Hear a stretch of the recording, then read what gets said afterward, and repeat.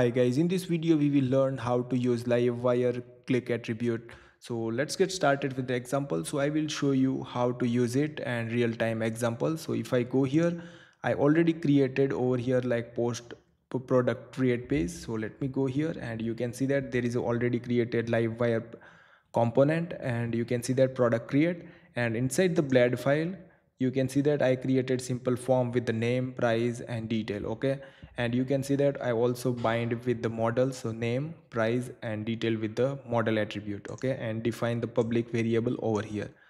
Now what I will do, I will add over here reset button, and when you click on reset button it will reset the value of the form.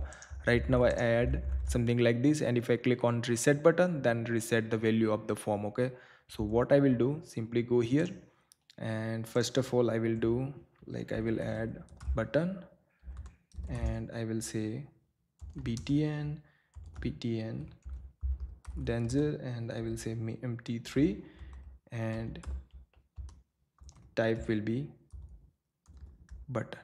Okay, and here I will say reset, simply save it. Okay, and refresh it. Okay, you can see that there is a reset button. Okay, now if I click on it, form should be reset. Okay, so now if I go here, I will use livewire click attribute, and when you click on it, it should call reset form. Okay, so if I click reset form, and what I need to do, product create, and here I need to create one function, so that's called public function, that's called reset form.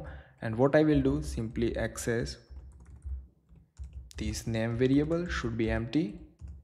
Same thing if I go and I will say price should be empty. Okay, and same thing I will say detail should be empty. Okay, save it. Okay, and now if I go and refresh, here I am adding any dummy data and click on reset, you can see that form is reset using click attribute. Okay, and I can show you another things. If I go here and I will remove the type button. Okay, so simply save it. Okay, and if I refresh it, I will add some data over here and click on submit. You can see that it's also submitting the form, so page is refreshing. So how can we ignore this as well? So let me go here, and here I will be add dot prevent, so that means form will not going to submit and force refresh. So let me go here and I will add some dummy data and click on it. You can see that it's only remove the value from the form. So you can see here how it's easily work. So you understand how we can use livewire click attribute. If you like this video, then please subscribe my channel for more videos. Thank you so much guys.